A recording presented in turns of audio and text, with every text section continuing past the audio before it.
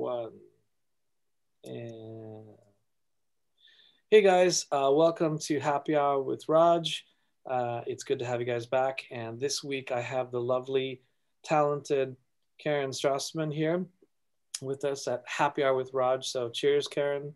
Welcome to Happy Hour with Raj. Whatever you're drinking, we're not going to ask. We're not going to ask. We let everybody have their drink privacy, basically. But I'm going to tell you guys, I'm drinking Chardonnay today. So it's like a local, I try to pair a local wine with a good voice actor. Aw. It's like, yeah, there you go. So Chardonnay is nice and light. It's not too nice. heavy. Exactly. And we were just, Karen and I were just talking before the stream started, we were talking about my cauliflower recipe. I've been posting recipes. That looks Cooking. really good. Cauliflower, it was cauliflower curry. It had raisins in it.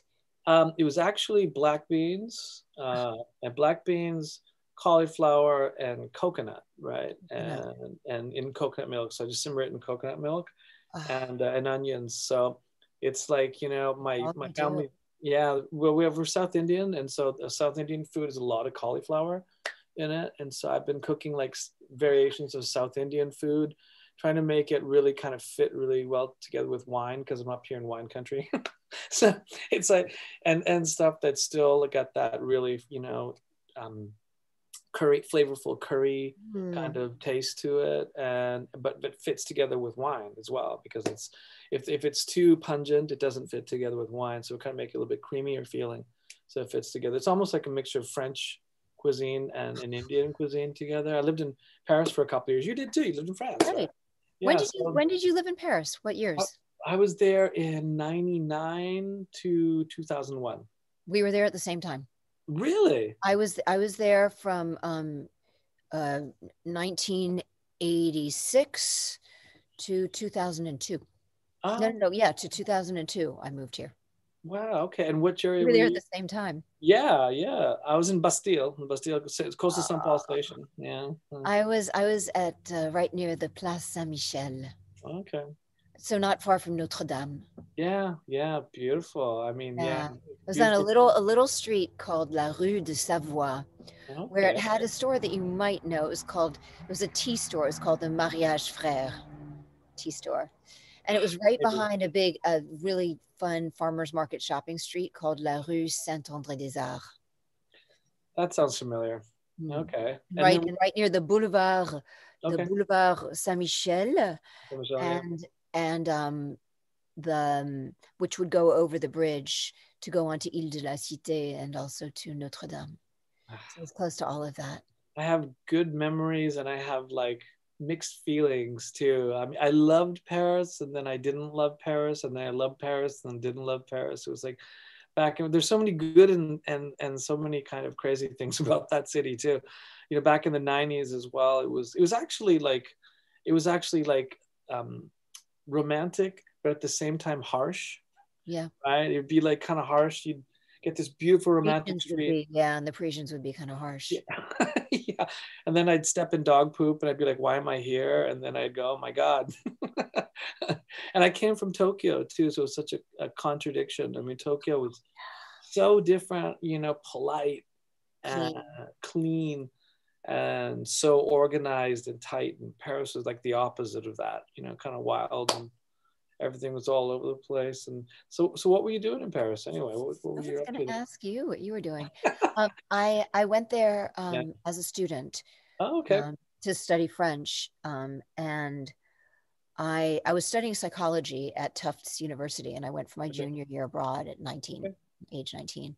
And so I was just going to go there a year and study French. And when I was studying in all these different schools, and I was also studying theater because that's been my passion my whole entire life. Yeah. Much more than psychology. And I thought I was taking French classes in French theater classes. Okay. And in that theater, they had a little bulletin board, and they were advertising, they were looking for an American student to do an apprenticeship or an internship as a dialect coach. And it was like the studio in town that was sort of responsible for coaching actors to learn to act in English for the camera, because there were all these co-productions that would come to town. Okay.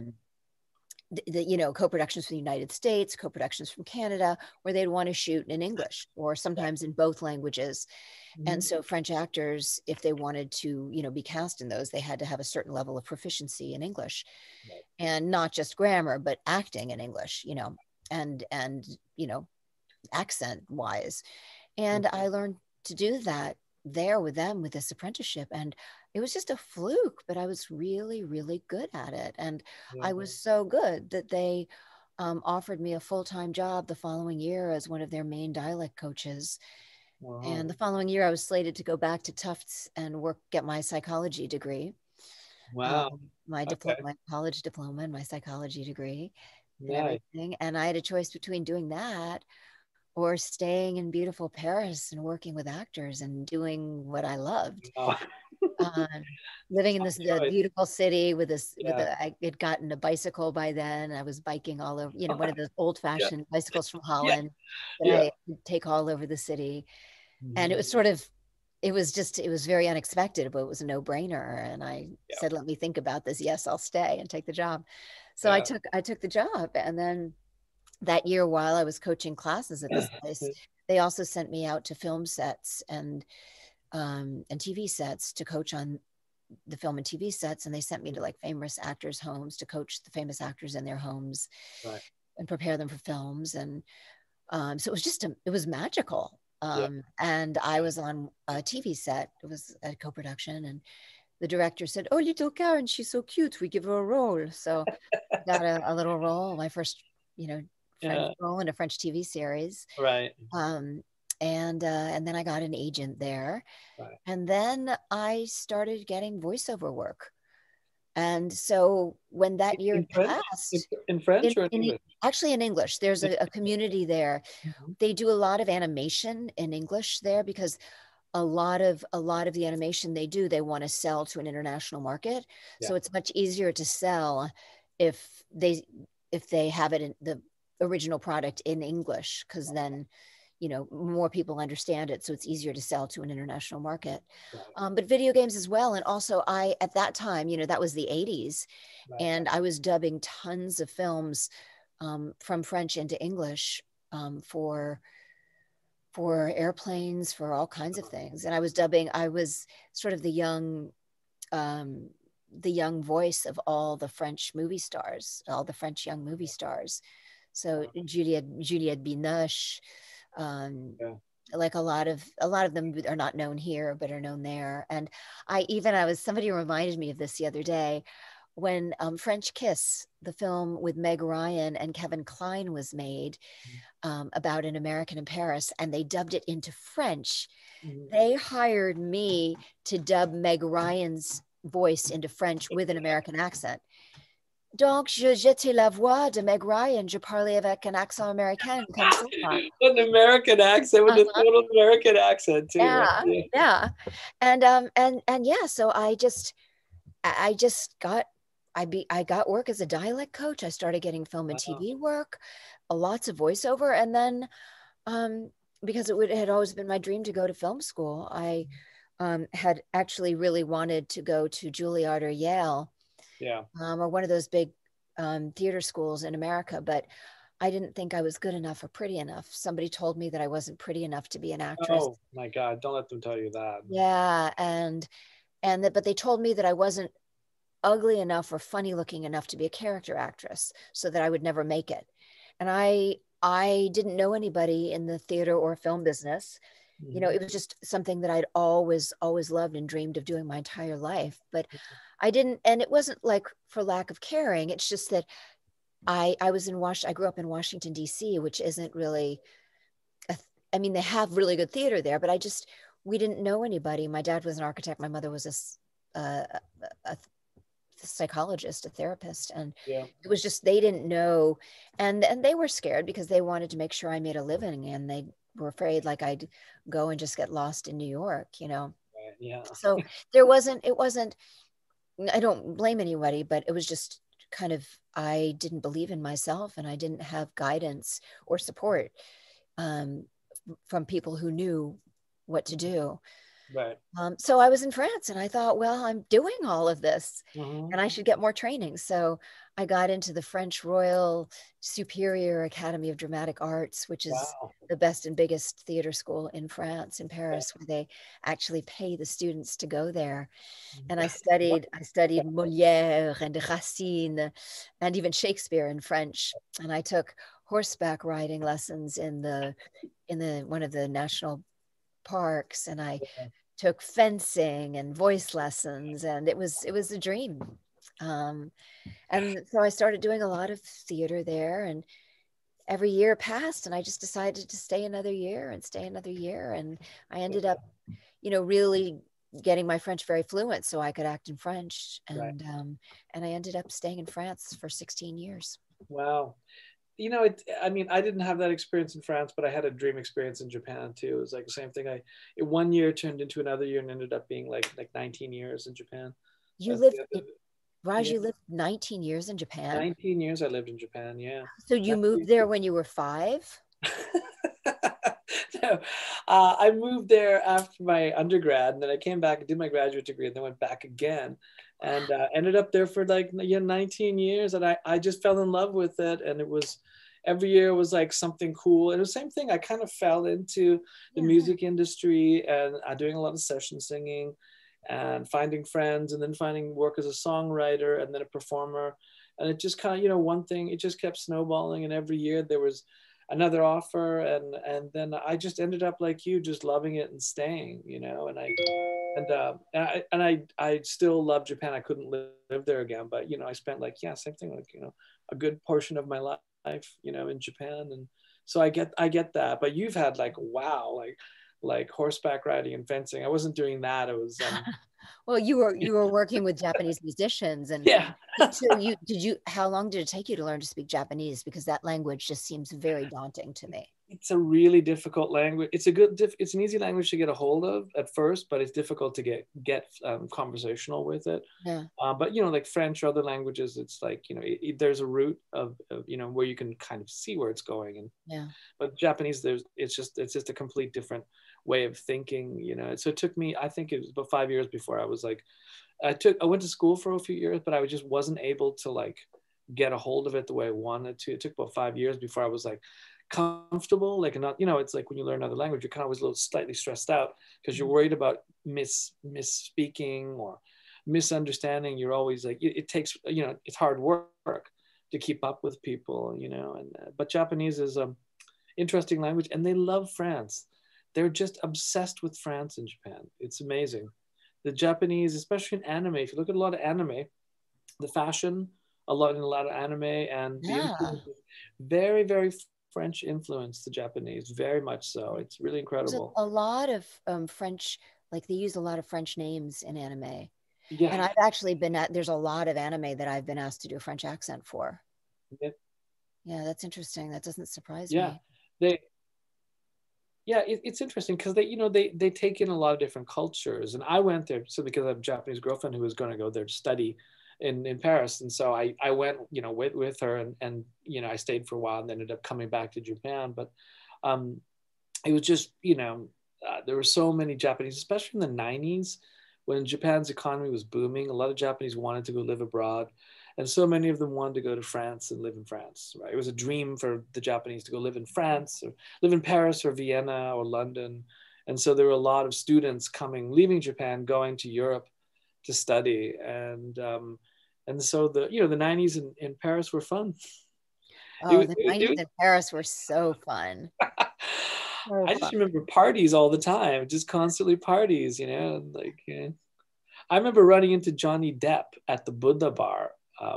Really? Yeah, I remember Sophie Marceau and Johnny Depp were at the Buddha bar in Paris. I remember walking in there one night, and my friends were saying, "Hey, it's Johnny Depp," and I was like, "No, it can't be," because I kept getting closer and he kept getting shorter, and I was thinking, how tall is he? And he's actually quite small. He's a very small guy. And because I was picturing him as this kind of, tall, kind of tall dude, but he was very, very small, actually. It was kind of shocking. Him and Sophie Marceau, they're quite small people. Oh. And his ex-wife, Vanessa Paradis, she's small as well. Yeah. I've voiced her in a movie as well. I think I voiced Sophie Marceau. I think I voiced Vanessa Paradis in English. Yeah. Yeah. How fun. Yeah. Oh, that's Yeah. so fun. And so, but you speak Japanese fluently now, yeah? Yeah. Oh yeah. Yeah. After, years there of dealing with, the everyday day in day out with Japanese, you can't help but get fluent with it. And I was pretty persistent. So yeah. And I love the culture there. I love the discipline that they have. Yeah. And Yeah. the focus that they have, and how they're able to mix different cultures together and take the best of them and utilize them in their own culture. Like, a lot, they love a lot of European culture, and they really bring it into their own culture and their sense of fashion and food and taste. And yeah, it's really it's an interesting culture for sure.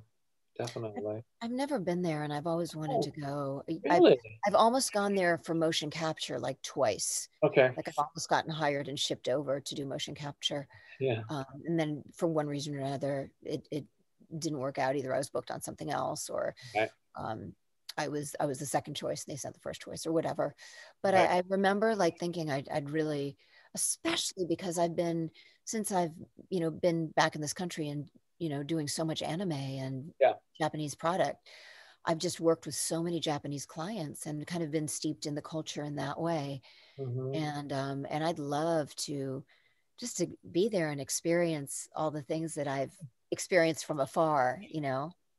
Well, how did you get involved in Japanese anime? Because you're really involved in like Japanese games and anime, and so how did I just assumed that you'd lived there and you'd gotten involved with this, but that's really interesting because I thought for some reason you'd spend some time. So how did you end up getting involved in all of this? How did it sort of happen?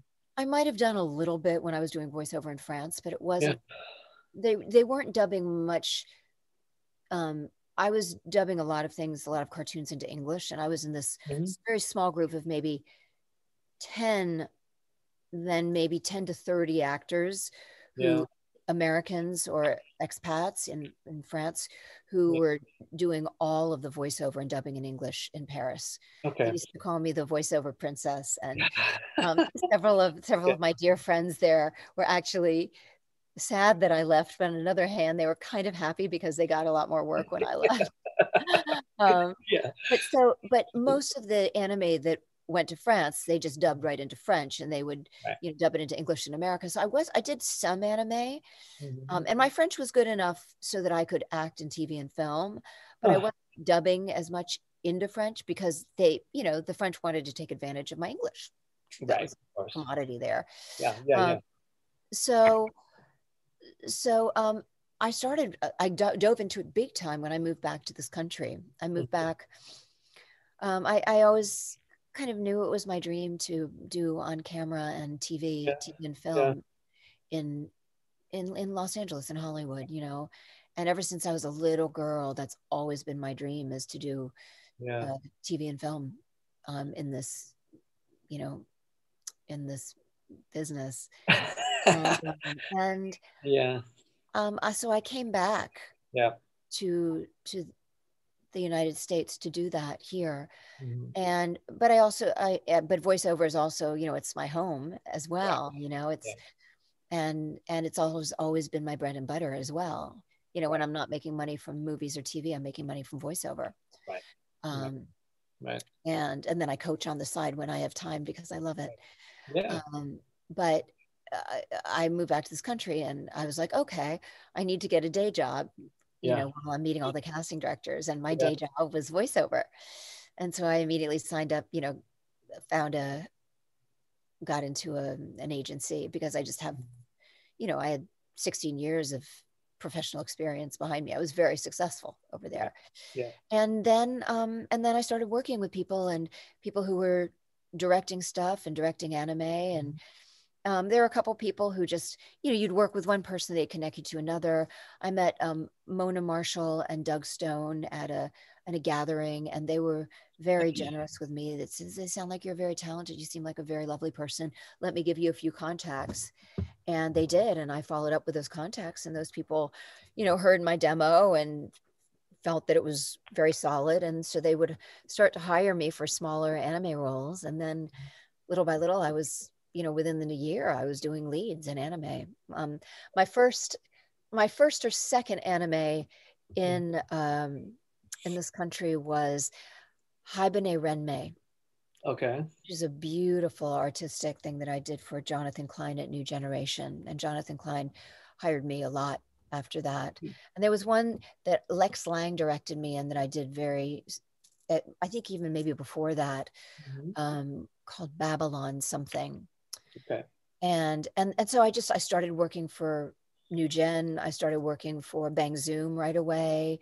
I started working for Cup of Tea Productions. I started working for there's a couple that aren't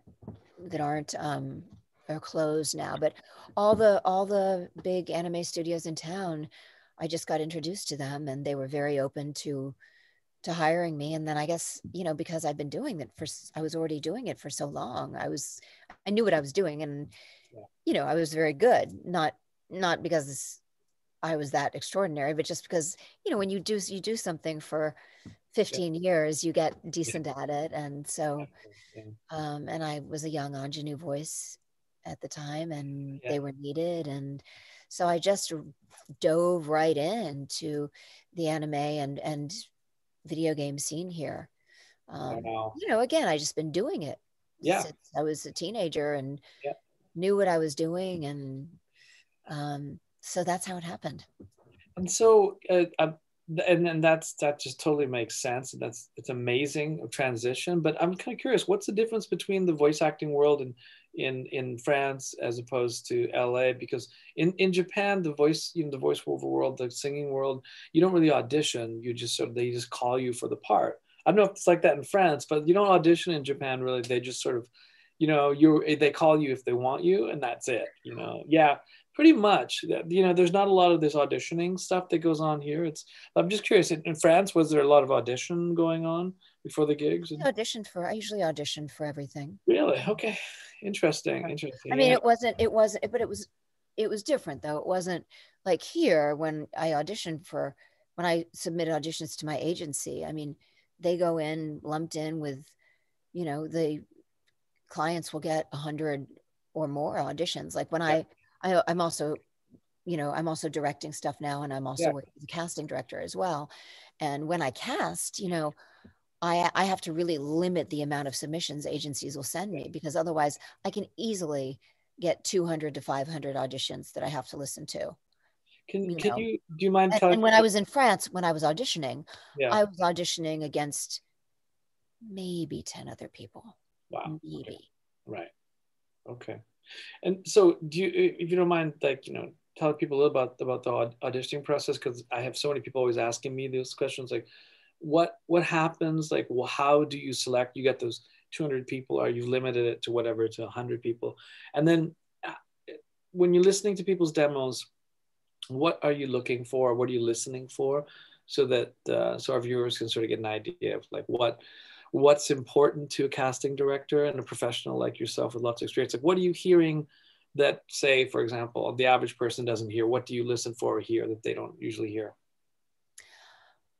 So to answer the first question,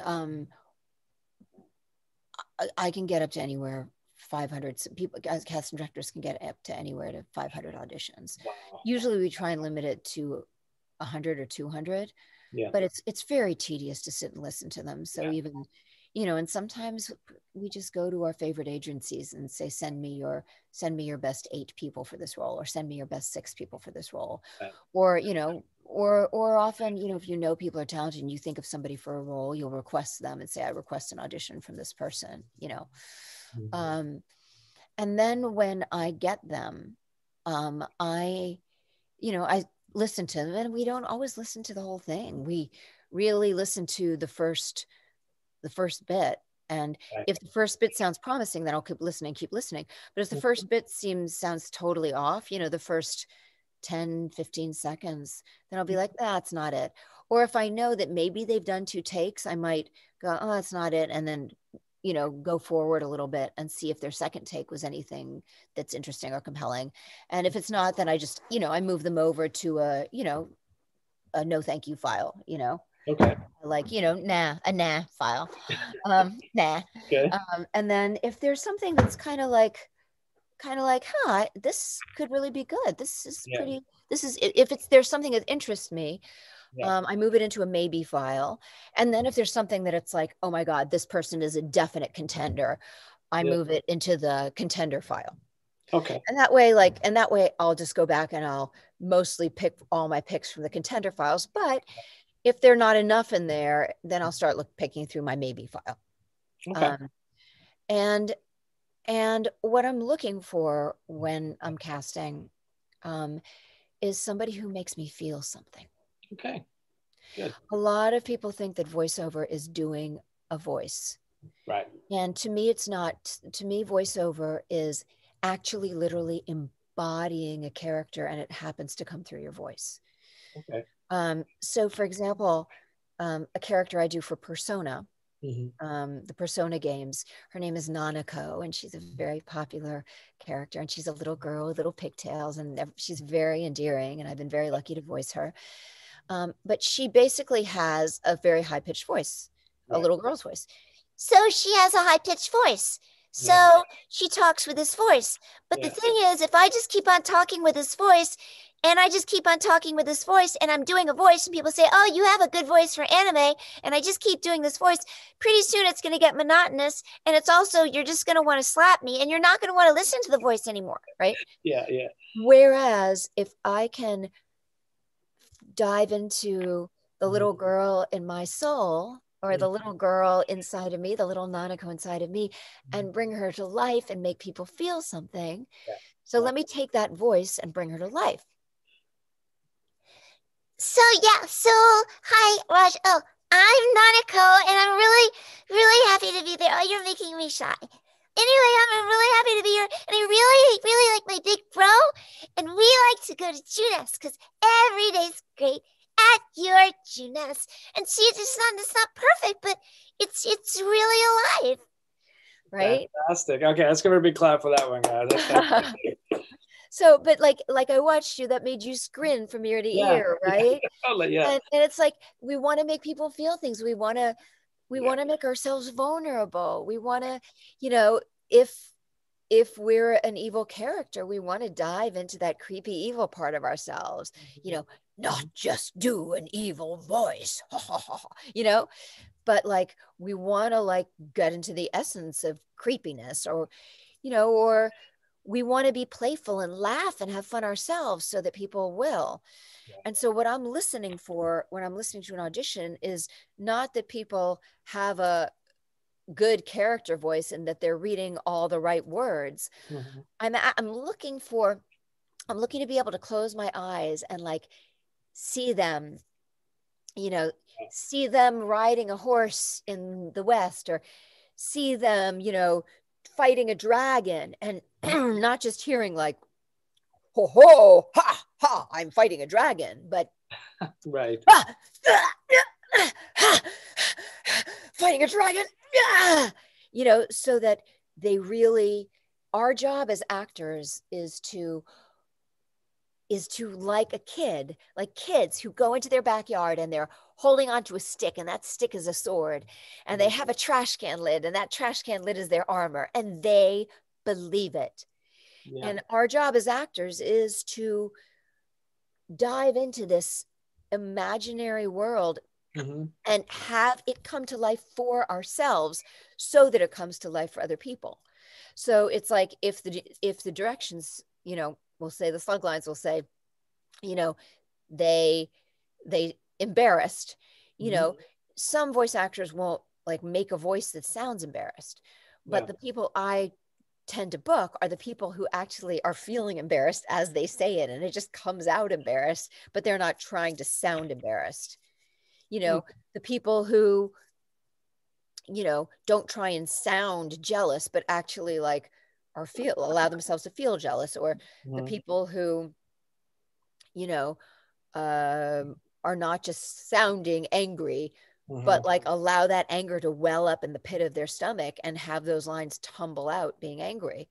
So I'm not looking for word perfect. I'm not looking for, you know, as a matter of fact, I prefer like throw the punctuation out the window, make a comma a period, make a question mark a period, take a long pause where there is none.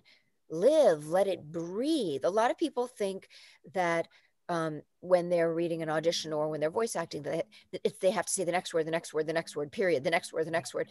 But, voice acting is a lot like music in that way, where we need our rests and our quarter rests. So I might say something and then say the next thing. And really, really say something that's really, really important, but take a moment to let that settle. Yeah. Yeah. And then say, oh my gosh, I hope I didn't overstep my bounds. And then, what I just did is like, it was one thing that was very da-da-da. Then I took a minute and I felt bad about it. And all of a sudden my voice got smaller and quieter and sort of, the timing changed, everything changed like music does. Yeah. And voice acting, as any art, should have that sort of natural flow that comes from the inside. So I think I answered some of your questions about what we're looking for in auditions. Yeah, it's fantastic. And so how do you, and it's a big question, but how do you get that inner voice, that authenticity into your voice when you're doing auditions? Because I know a lot of people are struggling with finding the voice that they need. They have a voice, but they don't know how to find that the feeling that you're talking about, how to project their feeling. You have to go into your humanity. Okay, that's a good way of putting it. Yeah. And you have to dive into yourself as opposed to outside yourself. Mm-hmm. And like, and that's why I always tell people who want to get into the voiceover industry, take acting classes, because you learn things like, to use your imagination. Well, what if I had a big dragon in front of me and I was terrified? So I'm not going to be like, oh, I'm going to sound like there's a big dragon in front of me and I'm terrified. I'm so scared. Right? Mm-hmm. As opposed to like, so I'll try and do it right now.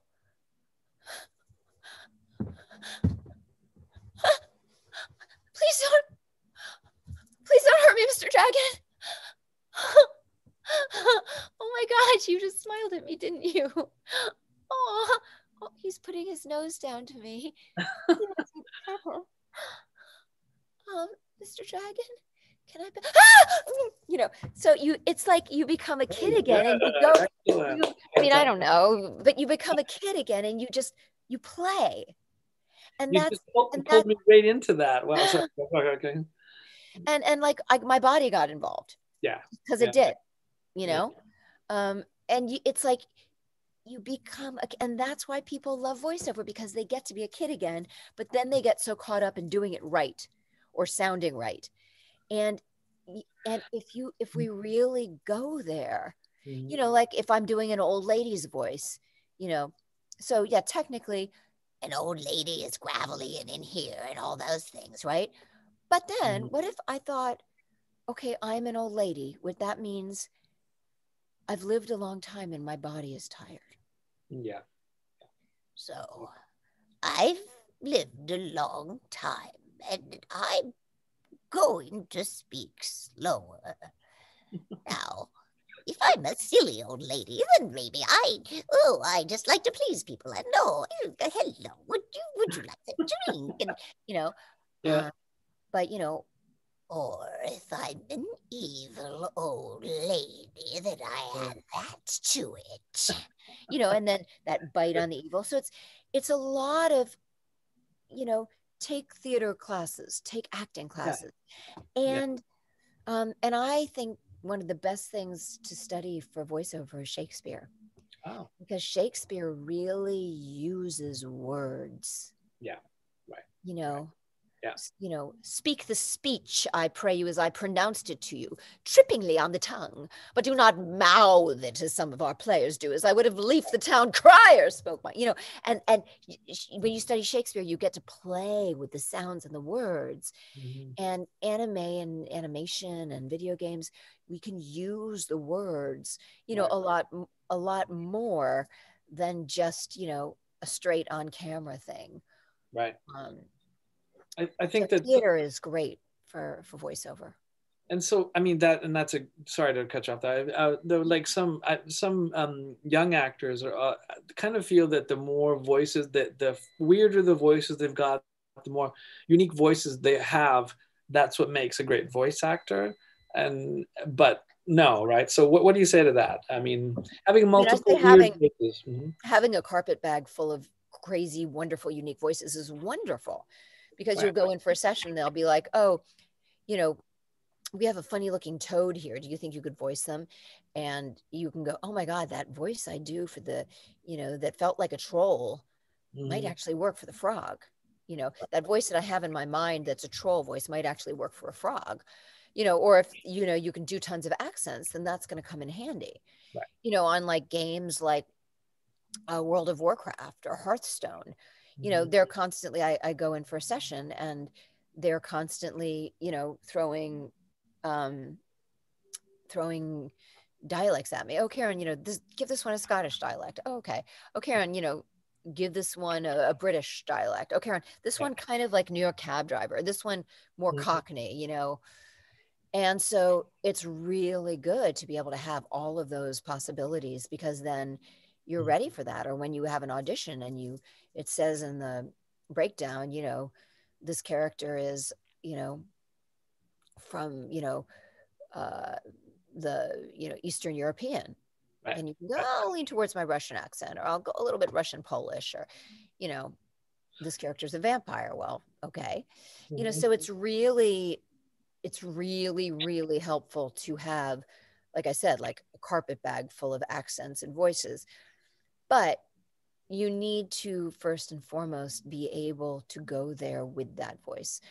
Otherwise, you're just doing a voice, and what will happen is you'll you'll never get out of the maybe pile, Right. because Right. there'll always be somebody who does the voice and makes people feel things. Oh God, that Does is. the voice, who does the voice and actually has the courage Mm-hmm. go there to, and the vulnerability to like really go there themselves That and is make you so feel profound. something.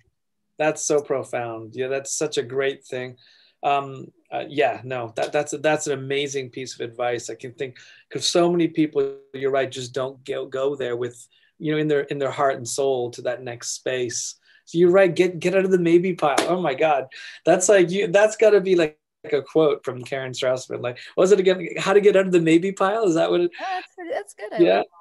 I mean, yeah, when I coach, you know, when I teach, well, I yeah, teach classes with you guys, and yeah, yeah, I teach animation with you guys, or yeah. character acting with you guys. Mhm. And when I do it privately and stuff, then that's what I'm helping. That's with each of my clients, whether it's in a class or group. I'm looking at what's going to take you out of the maybe pile. What is it going to be that's going to make somebody feel something in such a way that they're like, that Right. one, because they transported me. You want to make people feel things, you want to transport them, which Yeah. means you have to go there yourself and not just do a funny, quirky voice. The funny, quirky voice will only take you so far. Right. And then to make that transition, you said find your humanity, but how would you train yourself? So because you can do it instantly. For a lot of people, I mean, we don't have that experience that you've got, and we need people need a little bit of time to ramp up to get to that voice. But how do you train yourself to like get to that special space? Because like I said, you just do it instantly. You switch voices and characters instantly. But for those who are getting into voice acting, how would you suggest they sort of put themselves in the right frame of mind, or train themselves to get there? Well, one thing again is just time spent. I mean, the reason why been lucky enough to be successful is just because I've been doing this for so long. So I've made a lot of mistakes, and I've fallen on my face a lot, and Yeah, done mediocre work a lot, which I've yeah, learned from, you know. yeah, yeah, Um, so I'd say like, get into acting classes, you know, and there's so many acting classes on Zoom right now. You yeah, don't have to be living in a major city to be working with a major acting coach, you know, in Los Angeles, New York, anywhere. You know, it used to be like, oh, you know, I live in, you know, Kentucky and there's no good acting classes. And now they're sure. on Zoom. So you can get on into any acting class and just do a little research and find the one that fits. Right. And I'd say also, hopefully before choosing a class, you can audit the class and see if it feels right. And I'd say to people to follow your intuition. If it just doesn't feel right, trust your intuition and look for another coach and find a coach that it's a fit, that makes it fun, that makes it encouraging. There's a lot of coaches out there that will make you feel like crap.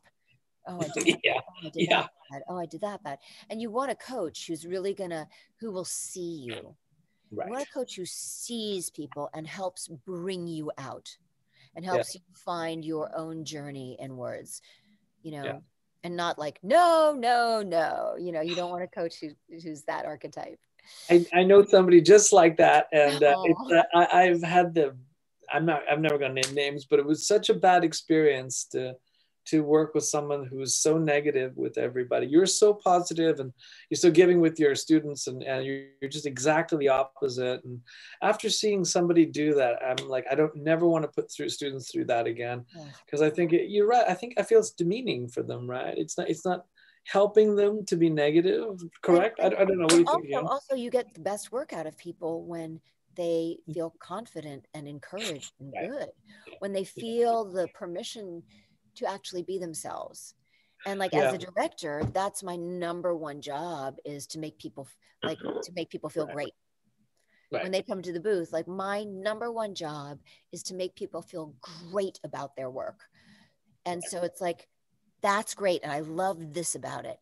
Now let's add this. And so the adding this, or now I'm going to give you an adjustment, because that was great, but it was a little sad. And I want to make it stronger read. I want to make you more courageous in this moment, but if you say to somebody, if you say to somebody, okay, no, no, you were sad there. No, we don't know. I want to make it courageous in this moment. Then the actor, because we're actors, we're so sensitive. I'll be like, oh, that was bad. Okay, now I'm going to be courageous. And my courageous isn't going to come from, because I'm going to be criticizing myself, because we're so sensitive actors. Whereas if I say to somebody, oh my God, that was great, which I will mean. And now let's take what you just did. I love the part about where you said this word, but I want to take what you just did now, and I want to take away the sadness, and I want to make them really strong. And then the actor's like, okay, cool. And they're not like suddenly questioning themselves. And the more, the more you like cut somebody down, the more they're just like, they're disconnected from their creative essence and their creative core. So you want to find, and I'm sure it's the same in music. Like, when you're writing music or composing music, you are probably at your most creative and juiciest when you're connected to your creative core and feeling good about that, and working with clients who aren't like, no, no, no, but who are like, ooh, that's good. Play a little more of that, or lean in the darker direction, or, lean more happy now. It must be true. The same thing, right? Yeah, totally. I mean, it was interesting because like years ago, it was like when I was first starting out, one of my teachers in Japan, one of the guys, the producers I was working with, that he said, like, musicians are not really writing music. We're antennas, and we're picking up things, and we're channeling things. And just like voice, I think most artists are channeling. He said, and so when people scream at you, how are you going to channel anything? Because your antennas are shutting down. Right. You need to have the antennas up, and you need to be flowing, and you need to be channeling all these good vibes, and that can't come when someone's screaming at you, So I'd say, like, the first thing for people to do is really dive into acting classes, because that's gonna give you the ability to be thrown roles and opportunities in class. And how do I find my way there? How do I find my way into anger? How do I find my way into, and then it becomes like a dancer's muscle, or even a musician's muscle. The more time a dancer spends at the bar, the more flexible they get. And the more, like, every day things are thrown at me, okay, be a frog with a low IQ. Okay.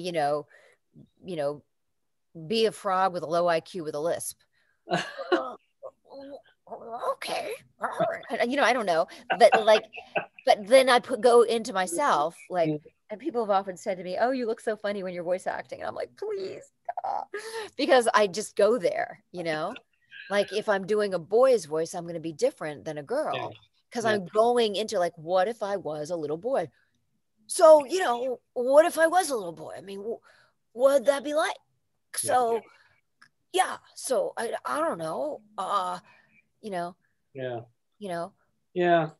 Whereas, what if I was 10 years old and you know, it's like finding that you want to find those sparks, or you want to find like, you know, in my character acting classes with people, it's like, you know, it's really fun to, well, what is it really like to be a queen and to feel that your kingdom is taken away from you and you want to poison someone, Right. you know, like literally, not just like what happens on the inside of you, what does that feel like? And it's an opportunity, you know, I mean, when you really go those places, it's super cathartic because you get to visit places that, you know, we don't usually get to visit. And, you know, like I'm on TV right now on camera in the series called Mayans MC.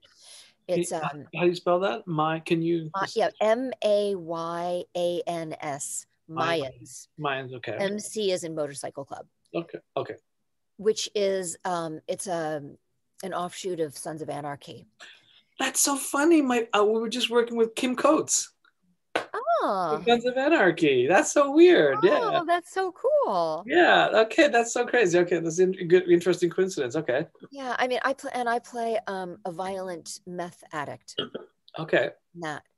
And like, you look at me right now and there's like, I don't look like I could play a violent meth addict at all. That's not your vibe at all, but. And what was so cool about it was so cathartic because when I went on to set, you know, I booked the role and I just went there. I said, you know what, I'm gonna go into that violent, angry, effed up part of myself. And I'm just gonna, we all have that. We all have all of humanity in us. You know, like as a musician, it's like you're tapping into the part that vibrates with the experience of what that is, you know? Right. And so I tapped into that in myself, you know, what would it be like if I was, you know, so effed up and I had a really wounded past and I was really angry and all I wanted to do was escape everything and do, you know, meth or anything else. Get into something crazy. And so how did you prepare for this role? Like, is there something that you do? I know that you're so talented. You can just every role is different. Every role is different. This role, I talked to a bunch of friends who have been around meth addicts or have had that experience to understand what it felt like physiologically in the body and what the cravings are, what it's like, how the nervous system goes. And, you know, I did a bunch of research, but ultimately when you do the research, you have to, it's like a tuning fork. You know, you hear it on the outside and you have to find that vibration with it inside of yourself. And I feel like acting is very much like a tuning fork, like, you know, and dialects are like that as well. I mean, I know I'm giving the dialect intro to dialect workshop with you guys this coming Saturday. Yeah, we'll talk about that soon. But learning dialects is like, I always tell people, it's like you want to feel your way into it. It's not an intellectual thing, like, oh, you know, it's like with music, you feel your way into it. And you know, any dialect, you know, you're gonna like a tuning fork, you're gonna tune yourself to that dialect. And the same thing of an evil queen, you're gonna tune yourself to what it feels like to be powerful, but at the same time want to kill. You know? And then, you know, adjectives will get like, you know, maybe the breakdown says she's very dramatic. Oh, well, if she's very dramatic, then, you know, and then or if it says she's very sexy. Oh, well, then I'm a soft spoken, passive aggressive evil queen. come closer, you know. Oh, And so, and so fantastic. it's like you take the suggestions from the breakdown and you have to have the balls and the courage to go there, you know. Okay, And yeah. as a kid, but if you're a kid playing in your backyard, it's not balls or courage, it's just fun. Yeah, no. I mean, I think it's almost like, do you think it's more like going back to our childhood sort of state of mind that 100%. you know? I mean, that's like is when you compose music, that's or play music. Is it like that with you? Yeah, totally. I mean, it's the joy. The joyous thing is when you're having fun and you're enjoying something, you tend to do the best at when you let go.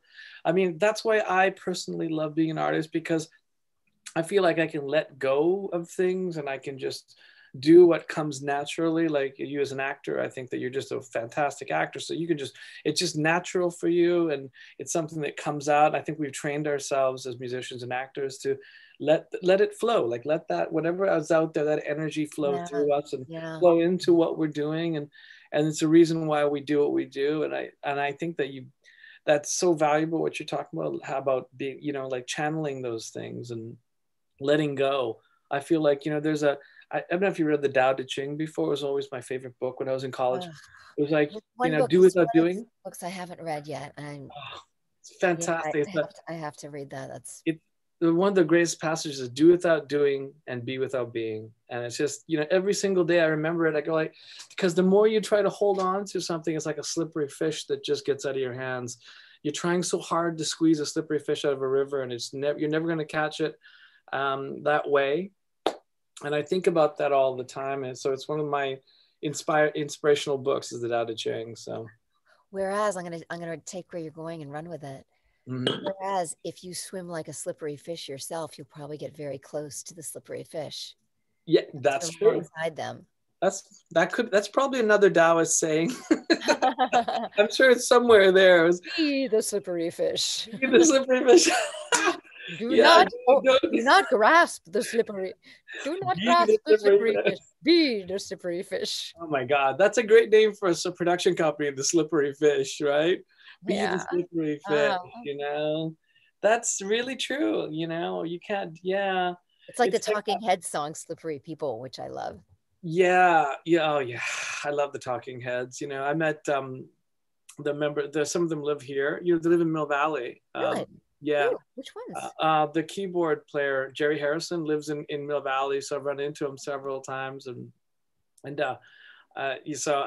yeah, but anyway, those guys are around here, and it's like listen to Talking Heads and go like, I hear the Talking Heads and go like, oh my God, that still makes sense today. It's just never, it's so timeless. David Byrne's lyrics are so They actually timeless. never stop making sense. Yeah, there you go. Right, exactly. Never stop making sense. It's yeah. Young people need to listen to Talking Heads again. Yeah. They need to listen to all these profound people out there. It's like I had the pleasure working with Tom Waits the past few days, right? No, And yeah, really? yeah. So it was cool. I guess I can say that. I can't say anything else, but it's cool. It was a really interesting, fun experience with him, and so it's been cool, like working with different people because the studio is kind of like boutique, and so we have interesting people coming by all the time for different projects and yeah, we get these interesting people like all the time. It's always somebody cool like yourself, right? Those cool, interesting people. I'm not as cool as Tom Waits. Yeah, Whoa. yeah. It's interesting. Yeah, I mean I can't say anything yet, but we'll talk about it eventually when it comes out. But it's been interesting that he's one of those guys like a lot of people who learn to like channel that something what I mean, like Leonard Cohen, who've always grown up loving too. It's the voice. It's the voice that Yeah. channels something. And It's it's yeah, and they take you places. They're like they go yeah, through a portal.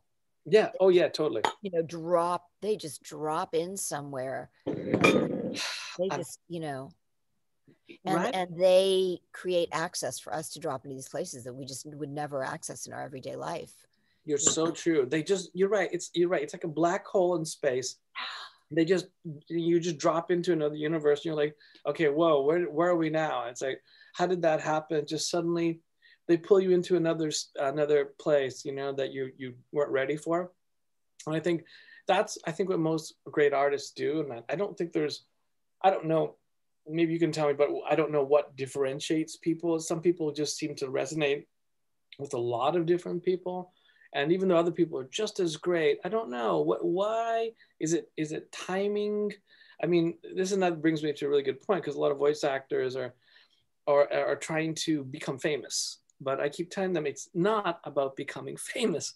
So if you want to become famous, then I don't know, that it's possible, but I wouldn't advise getting into any of this to be famous, like to be a musician or a voice actor.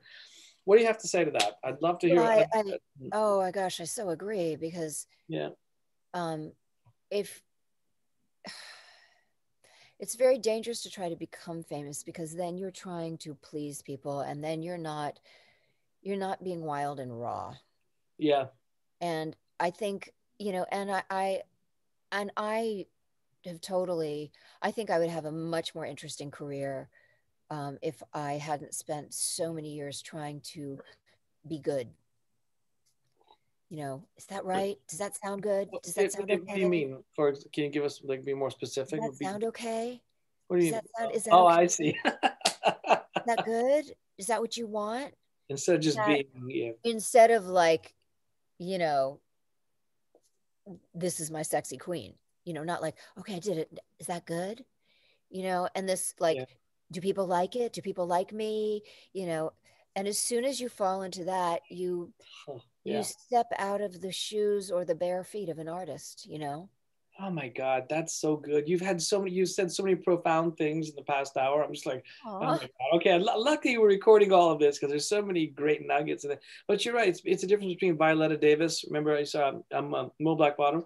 Oh my God. And like, just, you know, it's me. This is what I'm gonna do. Take it or leave it kind of deal. You're right. Or as opposed to, you know, but you know, it's hard. It's a hard thing, because you got to make a living, you know, and there's that, you know, I mean, because I write, you know, work for hire. So I get contracted to write music. I'm working on a mobile game right now. Those kinds of things, you know, so you have to take direction. So, and that brings me to a great question for you. Where is the balancing act between taking your shoes off and being that artist, with barefoot artists running around doing your thing, and taking direction and being a working actor? Because man, oh man, I think that's so hard to find that balance. So what do you think? Direction is great, because direction is the size of your canvas. Like, okay, I want you to do this, but the canvas is this size. Okay, good. Now I know what I have to work with. It's your materials. It's like, it's like tennis. So here's a racket, here's a ball, you know, just hit it around. No, here's a racket, here's a ball. Now there's a net. Yeah. So the direction is the ball has to go over the net, and it can't go outside the white lines. Yeah. And then as a tennis player, you get creative, because you know what your goals are, and then you can really play a game. Whereas here's a racket, here's a ball. Oh, okay. You know, it's the same thing with you. It's like, you know, if somebody just goes, oh, compose me some music. Yeah. You're like, you know, directions are, you know, directions are a medium. Here's some acrylic, or here's a watercolor. I want you to paint me a flamingo. Yeah. Okay. Let me then, now it's not just like, here's some watercolor and a wall, paint something, which I could do, but it's like, okay, no, let me do my flamingo, you know? Amen. And it's, you know, the same thing for composing. Like, here's a video game, you know, we want it to get really rough and tumble here. We want it kind of gently, you know, whatever. And then you're like, got it. And then you can tap into you and do that. So again, it's like, we want, direction shouldn't be like pleasing people. Like, is my flamingo good enough? But it should be like, I was thinking of this for a flamingo. What do you think? Yeah. Yeah. I was thinking of this for a flamingo voice. What do you think? Yeah. I like it, but actually it would be really cute, because this flamingo wears a tutu. I didn't know that. Yeah. Could you give her a French accent as a delicate prima ballerina flamingo in a tutu. Yeah. Oh, so now I am the flamingo doing the dance. How do you like this? Right. Oh, that's good. Can you make her more like a teenager? Oh, now I am the flamingo and I am a prima ballerina. You know, and so it's like the direction is more like, it's not like trying to do it right. It's creative medium. Like, oh, can you add some red to that? Ooh, where would the red go? You know, oh, Raj, you know, God, it would be really cool to have a little bit of flute in there. Yeah. Yeah. Oh. Have you heard the French term ennui? Yes. Yeah, right. And it was, I was thinking about that today. I was listening to NPR, and it was like literally translating as boredom or sad boredom. Right, or languishing. I mean, and now people, yeah, it's this whole like, ugh, you know, like, yeah. And I was going like, how do I explain that? You got it, bored. I guess it's boredom, but I was trying to go, how do I translate that into English, right? And I guess it translates boredom and languishing, which is something languishingly boredom. Yeah, languishing. Oh, you know, I'm so privileged. I'll just languish right now, languish right now. You know, in all my privilege. It was interesting because they're saying that a lot of young people don't know how to channel their emotions because they're constantly behind a screen, and they're not interacting with people, so they end up with ennui, kind of, you know, oh, woe is me. And because our generation we interact, you sit down, you want to meet somebody, I'd have to call them on their landline, meet them at a coffee shop and say, what's up, let's talk, and have a cup of coffee, and face to face. There was no email. When I grew up, there's no cell phones, no email. Yeah. I mean, you got together with people and you had it out. You broke up with somebody, you went to see them. You had to face them, probably in your car, right? And then a big crying thing going on, and, you know, screaming and stuff like that. But nowadays it's like a text. Hey, see you later, we're done. You know, or worse, on social media, DM on social media. So we have that, you know, our generation has this more like interpersonal, you know, activity, and we know how to talk to people and stuff. But what would you say to young people? I know a lot of young voice actors, especially ones going to hear this, are like, how do I channel those things? I mean, it sounds logical to us, but where are they going to get that from? Any suggestions for them to pull that up? You know, compassion and imagination. If this was me, and I was, you know, let me remember what it was like to be 12 years old and to be excited to be talking to somebody. Let me, if I, you know, if I was from France and a prima ballet flamingo, yeah, and I thought I was all wonderful. Like, already I'm talking myself into it, and I thought I was all wonderful, and my body is moving with me. You know, it's imagination, like you do as a child. Go back into playing house as a child, you know. Yeah. Really, and empathy. What would it feel like if, but not like intellectually, well, it would feel like this, but like, let me drop into my heart. Like, you know, oh my gosh, I would be so embarrassed, or I would be hurt. Oh, okay. Now I'm afraid to say anything, because, you know, it's a lot of that, you know, and I think people feel it when they watch anime, like when we take them places and people will write to me, oh my gosh, when Nanako had that moment, or oh my gosh, when this character had that moment, I was so sad, or she just made me laugh so much. And so we have that empathy when we are drawn into those worlds. Right. And so people have it, and then it's just a question of being able to self-generate it. Right. Yeah, no, oh wait, that's a great way. Another great nugget. Self-generate the emotions, right? Cool. Okay, well, any tips? And actually, before I get to that, what are you working on now? Anything you can talk about that we can tell everybody about? Most everything is NDA, but Mayan's MC just came out, and you can see me on TV. Okay, great. What channel is that going to be on? It's on FX and Hulu.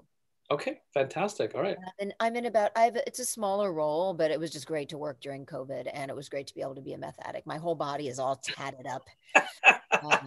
Dark circles under my eyes. Oh man, I can't imagine I'm always carrying like a weapon in my hand, like a gun or a crowbar. Oh my god, like that's I can't even imagine that, but I can't wait to see it. Okay, mine's MC on FX and Hulu, and gosh, I mean, I think people can go onto IMDb and see what's been announced in terms of let's see, they can see me in this 3rd season of Bosch. They can see me in the 1st season of Creep Show. Oh yes, Creep Show. You were talking about that before. Awesome. I love Creep Show. And so this Creep Show is a reboot of the 80s Creep Show, right? Yeah, it's wonderful. And I'm in one of the shows about zombies. Oh, love it. And I'm in season 2 of Preacher, and I play sort of the ambiguous evil German scientist. I've been started watching Preacher. Okay, great. Okay, all right, cool. All right, I'll look for you. Okay, fantastic. And then you know, the stuff that I'm sort of a regular in, like a lot of Hearthstone, a lot of World of Warcraft. I was in the Spider-Man game. Okay, cool. Let's see what else. Monster Hunter. I'm in Cells at Work, the anime Cells at Work. I play the narrator of all the seasons. Oh, nice. Hunter x Hunter. I play. Oh, my daughter's gonna freak out. Hunter x. She's into Hunter x Hunter right now. Okay, great. A very creepy character in Hunter x Hunter. Nice. A very creepy character in Berserk. Nice. Okay. And I'm directing a series right now called Gus the Itsy Bitsy Knight, and I'm directing it for Disney, but you won't see me in it. That'll be on sometime next year. Congratulations. You're doing great as usual. Thanks. Yeah. And anything else we should be keeping an eye on? That's a lot to digest right there. And for those Resident Evil fans, I play Annette, what's her name? The scientist in Resident Evil. I did the motion capture for that and everything, and that's wonderful. And Resident Evil fans just love. I did the remake and some other Resident Evils, and that's really fun for people. Great. And then and then everybody knows it's like old stuff. Poison and Melina and Katana from Mortal Kombat, and Colin from Code Geass. Nice. Persona and Bleach and Soy Phone and Igus. So much great stuff out there. And then another thing that I'll be doing is this coming Saturday. I'm going to be giving a workshop for you guys. That's right. Accents. So, you know, I'm going to be actually applying everything that we've been talking about, and I'm going to coach people. I'm going to teach people how to get really, really proficient at accents. It's going to be it's huge, chock full of information, 4-hour day. And I'm going to be basically anybody who has any interest in accents, whatever level you are at, I'm going to help you go to the next level. So if you're beginning, I'm going to give you all the information you need to get to the next level. If you're really good at accents, but you want to get better and you want to get more, just more tips and tools. And then we'll pick one accent together that the group agrees on, and we'll work it together. But I'm going to give so many tips and tools for how to approach accents and dialects. Everybody who always has ever worked with me, well, not everybody, but most people who work with me, I always get the feedback at the end of the class. They love you. They love you, Karen. Oh, well, I don't know about that, but yeah, they do. But they do tell me that all of the information that I share makes accents and dialects more accessible than they ever imagined, more easy and more fun. And they feel more empowered doing them. And they feel like dialects are much more at their reach, and that they can be even better at them than they thought they were. And that's kind of always my goal for people, because I'm I coach the way I would want to be coached, and I want to make things really accessible and easy and fun. And because I've been doing it for so long, I've just developed ways to make things very, very accessible to people. So anybody who's interested in that, you will get a lot out of it. You will come out of the workshop feeling that you can really do accents, and you can literally do almost any accent. I mean, you won't be able to be like magically doing every accent when you come out of the workshop, but you'll be able to be like, wow, I have access to any accent I want to focus on right now, because I help people take accents apart and put them together and figure out, you know, what parts of the instrument they're in and how they function. And people who are good at accents, I always get the feedback from them, oh my gosh, I learned even more. I can be even better and even more consistent at it than I have before. So I'll give you guys, I'll get everybody information to work with everybody at their own level. Right. Well, I've got a Scottish accent now, Karen, after talking to you. What? I said nothing. I was joking. I've got a Scottish accent now after talking to you. Yeah, no, it's fantastic. And then this is super valuable for their careers as well, right? To develop these accents and be able to it's sort of, at this point, it's sort of a necessity to be able, if you want to be a voiceover artist, it's a necessity to be able to have access to accents. I mean, you don't have to, but it just gives you a possibility of a lot more work. And as everybody knows, voiceover is a numbers game. And there's so much work that involves accents. Video games, you know, more than half of them demand accents, you know. Animation, everything. It's just, they're so in demand. So if you can do an accent, it puts you heads and tails ahead of other people who can't. Yeah, fantastic. Karen, thank you so much for your time. You're awesome as usual. Thank you for everything. Great tips for everybody. Great advice. And again, this Saturday from 11 to 4. Was it 11 to 4? And how do they tell them how they sign up?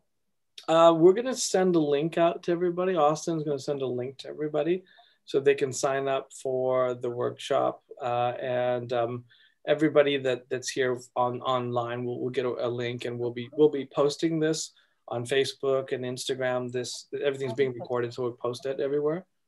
So yeah, and then we'll share it with you to share with other people too, so they can see the interview, and they can you know, learn from this and learn what to expect from the class and everything as well. Great. Yeah. Okay. And my Instagram is at Karen Strassman. I tend to spend, of all the social medias, I tend to spend more time on Instagram, but I also have a Facebook fan page, which I post on all the time, every day as well. Well, every other day. And that's Karen Strassman fan page. And my Twitter is at Karen Strassman. And I try and post across the board. And also, if people tag me and stuff, I try and repost it. Like, so if people have fan art, I always try and repost it. And I answer as many questions as I can. Sometimes I get really busy and I get behind on social media, but I try and do my best. And I'm happy to answer questions or stuff like that. Great, Karen. Thanks again for everything. We really appreciate you taking time. It's such a pleasure. I just so cool to feel like, you know, we just vibe together. We hook up in the cloud. I miss having you here in the studio. We'll have you back here soon. I mean, honestly, I think soon we'll be able to have people back in the studio. We'd love to have you back up here again, so I can cook for everybody and host everybody and have people live here in the studio again. I love it when you. Yeah, it's been fun but lonely, you know, because it's like Zoom. So I'm kind of looking forward to people coming back to the studio again. So hopefully we'll be able to do that. All right. Well, thanks again for everything. A big thanks to Karen. A big silent clap. All these people are clapping in the background. Say the thing about the Ida Ching. What did I say again? Which one is it again? Be the change you want to see is one. Do without doing and be without being. Yeah. Do without doing and be without being. Yeah. It's super important, right? Do without doing and be without being. I think it's just like, you know, don't try to grab the slippery fish out of the water. Like, you hit it right on the head. Be the slippery fish. That's our ending note, right? Be the slippery fish. Yeah, I love that. That is so good. Oh my God, Karen, I got so much good stuff today. It was so amazing to talk to you. Yeah. Thanks for everything. Okay. Take care. All right. We'll see you next time. Take care. Bye-bye. Bye.